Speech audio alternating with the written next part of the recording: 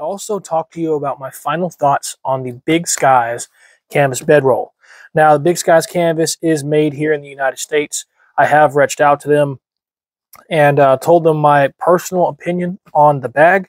And Big Skies, if you're watching, thank you for making this product at a reasonably affordable price. I've never gotten wet in this in conjunction with a good tarp, and it has kept my gear and myself dry on some very, very rainy days under the tarp.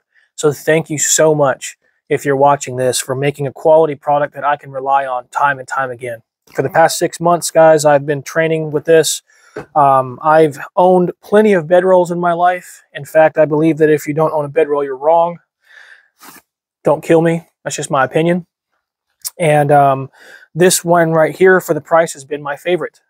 In fact, you will see a lot of Big Skies design in my personal product line that's coming out, along with the pack at a certain point. Now, I wanted to go ahead and roll this out real quick and tell y'all a little bit about my sleep system. Hopefully this all stays in shot. I'm gonna come down here and roll that guy out. Looking like he might not all be in shot. Let's see if we can pan him down. Boom. Enough. Okay, well, recently I've been gifted a poncho from Blackie Thomas. This is the One Wind poncho, so I do actually carry that. And I also have my nice thick wool blanket in here in conjunction with my sleeping net for the summer months. It's back in here. And I also carry a nice sleep pad. This is my, go out and have a great time bag. This is my, I'm going to pull up in a car and I want to go ahead and just throw something up bag. Now, I'm also testing this new One Wind poncho piece, but we will talk about that later. Test 1 is going to be today, actually, in the rain, or excuse me, test 2. I already slept in it for about 4 nights as a shelter, and I will now be sleeping in it again in rainy weather as a shelter, as well as testing it out in the rain today. It's supposed to keep raining. But before we get too far off topic, I'm going to set that aside. Guys, the One Wind brand stuff is really good. And this Big Skies, I was really nervous of purchasing this up front. And in the past 6 months of sleeping in this joker, I have not been disappointed. This thing is probably one of the most comfortable bedrolls I've slept in. And as you can see, it started out bleach white and it is now kind of brown. It's because I've used the mess out of it, of course. And on one side, it is zipped down. On the other side, it is not. Why does that matter for us as the outdoorsmen? Well, this affords us the ability with this big, fat, nice zipper to, one, be able to maneuver this with thick gloves on. As you can probably see, this big, fat zipper. It doesn't matter what angle. Let me look at this. It doesn't matter what angle this is at. It's going to unzip for you. It's also going to hold, it's going to load bear all that weight of you tossing and turning in your bedroll. You may pick this thing up. You may... you're going to obviously expand the bedroll itself. And one thing that I did bring up that I did have a minor issue with was in this area right here, I would have loved to have seen something put on here that I could clip this to, so that way at nighttime, once you're sleeping, this doesn't unzip. That does tend to happen a little bit, but I have a solution for that. I actually reached out to the manufacturer and talk to them about it, and they have sewn this space right here in. And what I'm going to end up doing is sending a little bit of cordage here and putting a very, very small D-ring right there so that I can just clip this guy closed and he can't unzip in the night, and that will solve that problem. Now, I did reach out and say that they might want to include something like that already on the bag. I don't know if they'll ever do that. Regardless, it's still a great bedroll, and it does shed rain very well. Dew and rain have never permeated this. When I first got it, I was worried about this seam down here, but I'm gonna be frank with y'all. This side of my bedroll was left out at the bottom of my tarp one night, and it poured for about 12 hours. I was dry, and that seam was completely fine. I didn't have any issues down there. Now, of course, after a little while, I started to feel a little bit of dampness. but I never got wet. And that's if you work with canvas, you'll notice that dampness after a little while. The seams on this thing is very, very good. The canvas is very, very durable. You can throw this directly on the ground. In fact, for the entirety of the Silverwolves classes, I threw this directly on the ground. And you're actually looking at my sleep system from the Silverwolves classes. I had my wool blanket in there, 4-inch pad, and up here I just stuffed my extra clothing. And that's one big thing I wanted to talk about is this head flap here, which is quite robust and quite cumbersome in size, can hold my haversack on the left side, 2 pairs of clothes on the right, and my pillow in here, and I still have comfortable space. If I wanted to, I could take one of those 2 items out, put them in here with me, and that will give me the ability to put my face under this if it's nice and maybe like a little dewy out.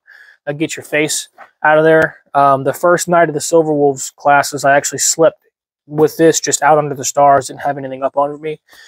I woke up with a little bit of icy on me, and I was completely nice and dry and warm.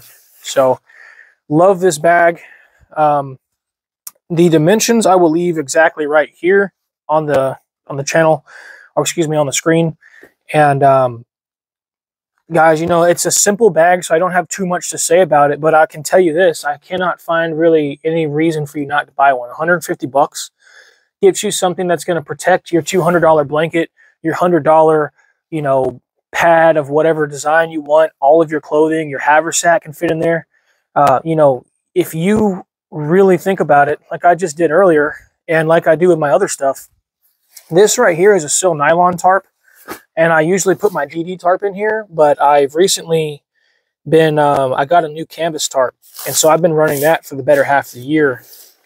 And it still rolls up in here pretty nice. But you can throw a shelter like this, which will fit perfectly your bedroll in here, so that if you ever don't need it, you can just stuff it in here and use it as part of your blanket, or set it under your pad and you won't even know it's there. You know, and then you can turn around and use it when you need it. This thing is very, very well designed. Now, a lot of folks have been asking me about, you know, how I roll it up, because in my previous videos, I rolled it up and I carried it around in transit. And I'm going to be completely honest with you all. This is my conveyance bag. When I first purchased it, I took it on 3 hikes and used it as a bag. I rolled it up with all my essentials in it, and then used my haversack for my, you know, for my essentials. I'm sorry, and I put my food and stuff in here. And while it's capable of being done, this is a car camping bag. This is a off horseback kind of bag, maybe an ATV. Canoe would be great. This would be great for a canoe because of how it rolls up. It's actually, that's one of the big abstract ways about this bag that I love, is it actually waterproofs itself. Okay, and we're going to talk about that here in a second. But this is definitely a bag you carry when you have some sort of conveyance. Even a bicycle or whatever will work. Pack horse, a sled. But you don't want to have to actually put this on your back and walk any long distances. I have sleep systems specifically designed for that I carry. And I am not the kind of person to spend every single night under one bag. You know, if I'm going on a hike, I'm going to carry a lighter system. If I'm going out on a car camping adventure, I'm going to carry this. If I'm going canoeing, probably going to carry this. You know, this is my long adventure, need good sleep, teaching a class, or just that kind of stuff. If I'm going out to experiment, if I'm going out on a trail, on a trek, I'm probably going to carry like a check 3-piece system, or just a simple bedroll. A wool blanket with my bed tick. I carry that a lot in the summertime. I showed y'all that earlier in the year. But this guy right here is like my hold, no stops, get the best night's sleep you've ever gotten with a cold. You know, it's robust, it's wide. A lot of people, my dad is 380 pounds, 6'3", and fits in here comfortably. I'm 240 pounds, excuse me, 230 pounds, 5'11", and I fit in here perfectly. I have room to spare, and I can move around. I can fit a wider pad in here. I can't ask for much more. You know, this is the most comfortable sleep system I own right at the moment. Okay, and I own a lot of sleep systems. In fact, we'll be talking about all of them here soon on the channel, because it's getting a little bit colder. Now, I know it's already cold where you're at, but here in the South, we have days like last week when we talked about my what I carry, my little poncho liner system, which is my favorite trekking device, or my favorite trekking sleep system. That was cold. Now I'm sitting out here in 60-degree weather while it's raining. It's just how the South is. Every other day it changes from 30 to 60 to 20 to 30 to 50 to 70. Heck, last week we had a day that was 78 degrees and rainy. And then yesterday it was 31 degrees. So, like, that's what I love about the South is you just can't be prepared enough. You know what I mean? You always have to be able to adapt to your environment. And that's something you can do out here. Well, that's something you have to do out here. And that's what this bag can do is, you know, you put your nice wool blanket, and mind you, the bed roll itself is $150. You can get that on Amazon Prime, sent right to your door, or you can call them and get it for $140. I don't know what the shipping is because I got it off Amazon. But like I said, y'all, you know, you can start using different stuff as you get better as a woodsman or a woodswoman, and figure out what works for you in those regards. Now, what I was talking about earlier with the waterproofing and roll-up is most bedrolls roll up from bottom to top. So you come to the bottom of your bedroll, your head was up here, you roll forward to your head. Well, what happens is with those type bedroll systems, they typically don't have this like pillow slit sleeve, because those type of bedrolls are designed for field use. Those are designed to be standalone shelters, if you will. Okay, this guy is a convenience shelter.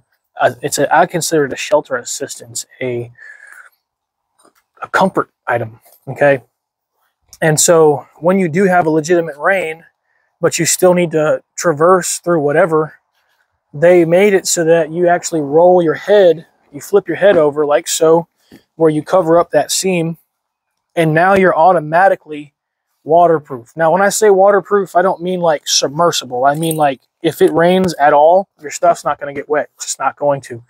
If it's in the canoe, it's not going to get wet. Now, if you flip the canoe, well, you can do that to yourself, right? But you roll this guy up, I'll show you, like so, nice and conveniently.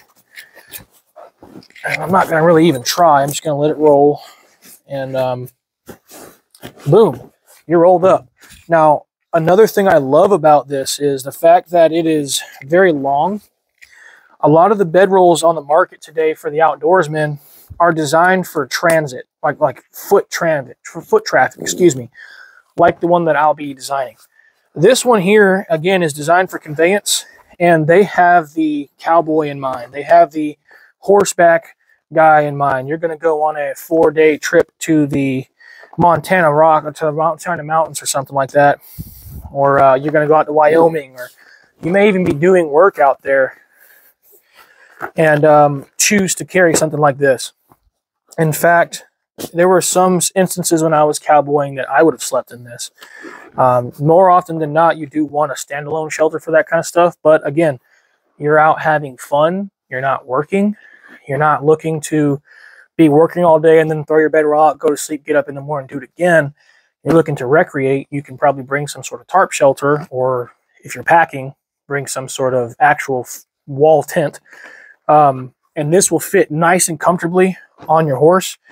And because they give you these straps the way that they are, you can loosen this up and allow it to bend over the back end of your horse, which is something I liked about it.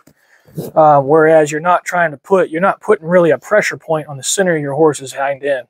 That'll make their kidneys bleed. And since you can't really fit too much in here, this can't get heavy enough to cause kidney bleed in your horse with your saddle or with your saddlebag. So if that's something you're worried about, this is a good guy to go with. And yeah, go ahead and get yourself one if you haven't already. If you're looking at buying a bedroll, you can't really go wrong with this. Like I said, it's not a storm shelter, but it is very good for sleeping under a tarp, sleeping, you know, on a cot, sleeping on the ground with a tarp over you, wall tents, the whole nine. So I hope you guys enjoyed this video, and I will see you in the next one.